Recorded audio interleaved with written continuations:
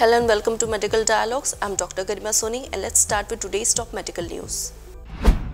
Study finds that an imbalance in cholesterol may be linked to neurodegeneration, suggesting potential strategies for intervention. In a recent review published in the journal Experimental and Molecular Medicine, researchers reviewed available literature on the role and mechanism by which cholesterol imbalances in brain contribute to neurodegenerative disorders such as Alzheimer's disease, Huntington's disease, and Parkinson's disease. They analyzed more than 80 publications on key mechanisms such as synaptic dysfunction, amyloid beta protein oligomers, protein clustering, changes in membrane structure, and alpha-synuclein aggregation. Their findings indicate that changes in cholesterol synthesis and metabolism are common across most neurodegenerative diseases studied. While cholesterol-lowering drugs as somewhat reduce the risk of these diseases, further research is needed to create targeted pharmacological treatments for these conditions. Cholesterol is a waxy fat-like compound present in the cell membrane of all human cells. It is crucial for neuronal signaling and synaptic connections, particularly in the brain. Interestingly, the brain holds 20 to 25% of body's total cholesterol reserves, making it the organ with the highest concentration of cholesterol in the human body. Study finds that diabetes accelerates the onset of severe long-term conditions by 15 to 20 years, leading to a reduction in life expectancy. In a recent study published in the journal Nature Medicine, researchers in the United Kingdom estimated the onset age, number of years spent, and life loss in diabetes-related multiple long-term conditions among 46 million adults.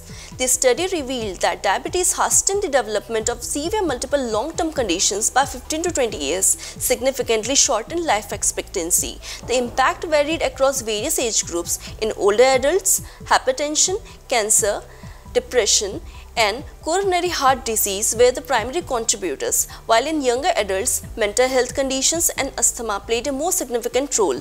Type 2 diabetes significantly contribute to various forms of morbidity due to insulin resistance, chronic hyperglycemia, and related dysfunctions. It is strongly associated with both microvascular and macrovascular complications, including cardiovascular, eye, foot, and kidney diseases.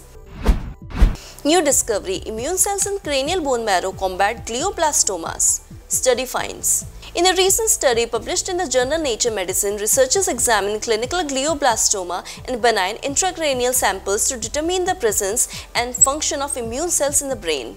The brain is considered an immune-privileged organ with minimal immunological activity. However, recent research has revealed the presence of both innate and adaptive immune cells in the areas such as the choroid plexus, meninges, and dural sinuses.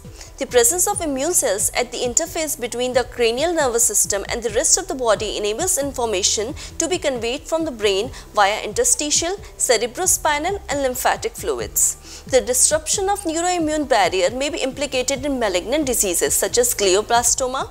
However, immune checkpoint inhibitors have been associated with limited efficiency in treatment glioblastomas. Systemic immunosuppression and intrinsic, adaptive, and acquired immunotherapy resistance may prevent these immunotherapies from successfully reaching brain tumors.